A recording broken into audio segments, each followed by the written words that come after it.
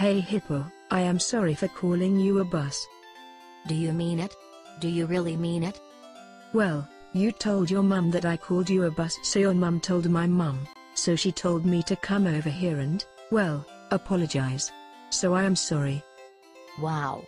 I am happy you apologized, but I really think you don't mean it. Can we just forget I said anything?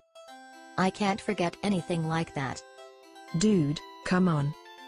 You know, I really don't care about what you have to say. Okay. How about you call me a name so we're even? Fine, you are a tree. Hold on, no, you're a long-necked thing. Actually, you're a goofy-faced pig.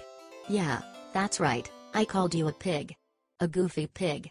A goofy-faced pig.